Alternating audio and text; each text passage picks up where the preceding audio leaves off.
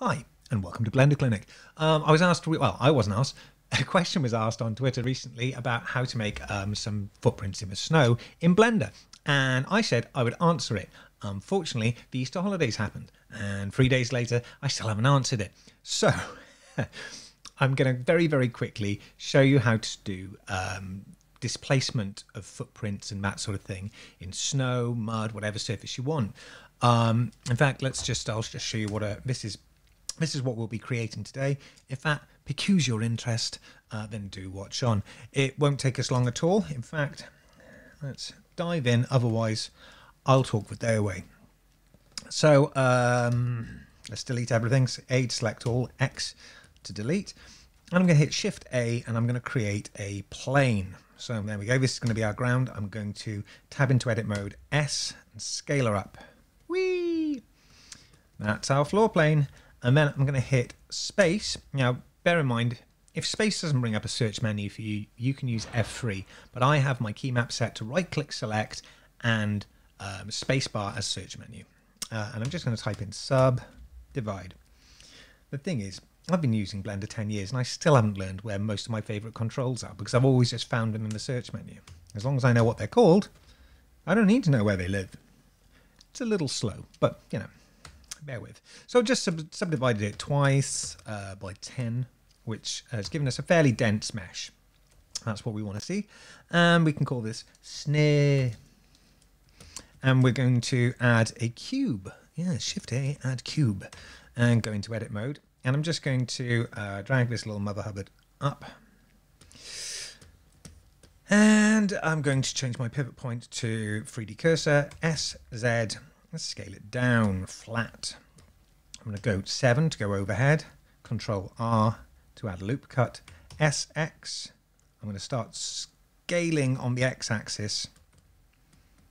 And yeah, I'm just trying to make a very approximate foot. Approximate foot. Like a very bad band name, Matt. Everything sounds like a band name after you pass 30. Anyway, I'm just adding loop cuts with Control R using S and X to scale along the X-axis. And you get something like this. It's not great, but it is good enough. And then we'll add a modifier, subdivision surface, tab back into edit mode, Control R to add a loop cut, and just drag it down to flatten that foot out. We'll apply the modifier, space, shade, smooth, and there we go. We have a beautiful foot worthy of a Nike commercial. I'm going to add an array modifier. I'm going to take the count of that array modifier up to 4. I'm going to turn off the relative offset and turn on object offset. With my 3D cursor still centered on my foot, if it isn't, you can just select the foot, hit Shift S, cursor to selected. Here we go. And Shift A, and I'm going to create an empty. We'll call the empty Shoe Master. I am the Shoe Master. And we'll change the cube's name to Shoe, I guess. And all I'm going to do is I'm going to select my shoe. I'm going to go to Object Offset. I'm going to set the object that I will offset by as this empty we have called Shoe Master. Then I shall select the Shoe Master, which turned out to be more tricky than I expected. I'm just going to move it. And what it's going to start to do is going to displace the arrayed object. I'm going to change my pivot point again to active element. You can do that with the full stop on your keyboard as well. So active element. Excuse me. I'm going to drag it up a little bit. I'm going to rotate it. And up again. And there we go. So now we have 4 fantastic feet. And I can just apply this. I could have been more careful. I could have done that with a bit more precision in mind. But frankly, my dear, I could not give a damn. I don't know what I'm doing. So I've just applied the modifier and I've moved that to the center of our feet. And I'm going to select the feet, select the empty, Control P, set parent to object and keep transform. And now when I move this, they will move also. Unfortunately, these are all right feet. We want some left feet, so I'm just going to tab into edit mode. I'm going to select with L those 2 feet in the middle, and median point for my pivot point, SX -1, and I'm just going to pull these over to the side. Then I'm going to Control I to invert my selection. I'm going to drag these over to the other side. And now we have some left feet, we have some right feet, and they're all mastered. They're all parented to our master empty. So now we need to animate this. Fortunately, that will be quick. I'm going to turn on auto keyframing. I'm going to drag this back on the y-axis. I'm going to go forward about 100 frames. In fact, let's change our scene's length to 100 frames. And I'm going to drag this over here, again on the y-axis. And now we have this sort of animation going on. Now what we want is the we want as it moves forward, we want it to rotate. So I'm just going to bring open my transforms here, and we want it to rotate on the x-axis, and we want that to be powered by the motion on the y-axis. So I'm going to go to the y location. I'm going to click and choose copy as new driver, and I'm going to paste that onto my x-axis, my x rotation, and then I'm going to hit play, shift space to play, and you can see not only is it going incredibly fast, but it is also unfortunately going backwards. So you can see it looks a bit like if a clown in a cartoon were slipping on ice, which, yeah, that could be a good look. I mean, I'm not here to judge, but we can fix that. So what I'm going to do, we could just go here and open driver's editor, but it'll probably pop up on one of the wrong windows. And so I'm just going to open my driver editor over here and hit N to pop out the side panel, or you can, you know, just click the things. I'm going to select the driver which we've created is popped up in this menu tab list over here. So we'll select that, and then we'll go over to the properties for that driver over on the right hand side. As you can see, by default, when we created that driver, it created an averaged value, and it is just taking the averaged value of the variable it created called location, which references the y location of our empty. So the driver's value is coming out as -21.833, which is not what we want because it is a negative value. That is why it is spinning backwards. So what are we going to do? Well, we're going to change the average value, the method of it calculating, to a scripted expression. And that's going to give us this little expression window, which it has conveniently added the location variable, the variable it was calling earlier. And what we can do is we can do some really simple code. Not code! That's what I used to think every time someone would go, oh, we're going to use some code, we're going to add a driver, we're going to do this. Don't sweat it. I'm going to teach you the most valuable piece of mathematics that a Blender artist could ever know. Okay? So we've got the variable there, and we're just going to type *-1.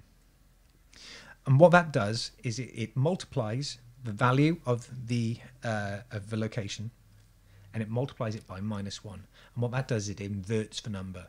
It makes it a minus figure. Or if it's a minus figure already, it makes it a positive. Yeah? So it's flipping the number around. So if we hit play now, you'll see that it's actually now it's rotating in the correct direction. We've inverted it with typing 3 characters, *-1. Write it down on a post-it note today and stick it on your monitor. Genuinely, I did that. When I first learned that, I was like, that's so useful. That's so useful. Write it on a post-it note, stick it on your monitor, never forget it. And then we're going to, I'm going to keep teaching you these little snippets of drivers because I'm terrible at code. I can't code, but I remember these 1 or 2 little things, and they have got me through most of my career. Because, yeah, it makes me look smart. Smart. Okay, right. I'm so sorry. Anyway, location times -1. Unfortunately, it's still going a little bit fast. So what we're going to do is we're going to take our location and we want to modify that. Maybe half that speed would be good. So we need to divide it by 2. But before we can divide it by 2, because there is this, you know, the inverse bit there, that times -1. We need to put it in brackets. Okay, so we're going to put location in brackets, and then we're going to type divide by 2. So I'm just going to, can I zoom in on that? There we go. So you can see it a bit better. In brackets, we have location divided by 2. And the brackets, what that does, it just says, calculate this first and separately. You know, this is not part of that string of maths. We want half the value of the location variable, which is defined below here. That's just referencing our y location. And then we're going to take that and we're going to times it by -1, inverting it. So half the location inverted, and that will be the value of our rotation. Yay! I don't know if I've over-explained that or under-explained it, frankly. It's always a bit of a mystery with drivers, but as you can see, it is now somewhat slower and going the right direction. In fact, we could divide it by 4. Lovely. And now we have some decent, you know, we have roughly what we want, and that's fine. This is not a drivers and animation tutorial. This is a tutorial on dynamic paint. Now I feel like it's sliding too much. I'm being a perfectionist. I'm just going to go and change it again. Yeah, that's a bit more pleasing.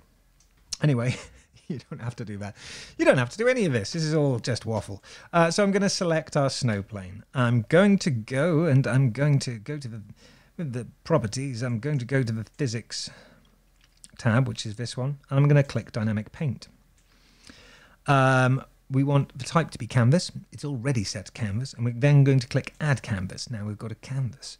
Then we're going to choose our shoe, not the empty, but the shoe itself. We're going to click dynamic paint. We want to change the type to brush, and then we want to click add brush. Now we have a brush. I would go back to the snow plane, and I'm just going to change. And actually, do you know what? I'm going to hit play. So shift space to play, and you can see nothing's happening. All right. And then we're going to just change the surface type to displace. And suddenly you'll see these footprints start to appear in our plane. And that is it. That's all you have to do. We've created displacement very, very quickly in a plane with our brush object. Now, the brush object here, normally that would be the character's feet, or a mesh, a low poly mesh that you parent to your character's feet, and you can create this, you know, it'll create the snow sort of displacement automatically for you. Now you want to keep this, I mean, obviously we're using quite a high poly count. So what we could do is actually trim. Oops. I've done a terrible job of that. B to box select. I keep holding shift, I don't need to. X, and choose vertices. So now we've got, we're using less topology, putting less strain on Blender. We could subdivide again, maybe twice. And now we've got some very dense topology here, but it still should run in almost real time. In fact, yeah, no, it's going 25 frames a second. I'm just going to move this up a touch. I'm going to clear the keyframes because I have auto keyframing on. We can turn that off just so we'll get some deeper footprints now. But what we're getting here is it's not always doing a perfect job there. So what we could do is turn up the subframes on our calculations. Oops, where's it gone? Substeps. And that might help. Not really. Not really. Oh, do you know what it is? I'm very silly.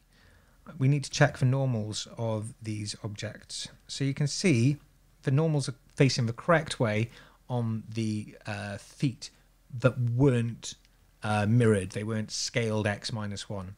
So I'm just going to select, again, using the L key, hovering over and hitting L. I select those two feet, and then I'm going to hit space, flip, normals, and hopefully, yes, there we go. Now, the subframes are useful subframes basically calculates an additional frame in between each frame, allowing smoother transitions between steps. So if these feet were moving particularly fast, you might not get any footprints at all, because it might sort of just like put the foot in so deep that it actually, the foot appears, the foot appears here and therefore never makes contact with the plane, and then it pulls out through there, but it's not calculating in between. Do you understand what I mean? I'm not sure I'm explaining it, but subframes essentially calculates an additional frame in the middle, which will smooth out that sort of thing and save you some jaggies and whatnots.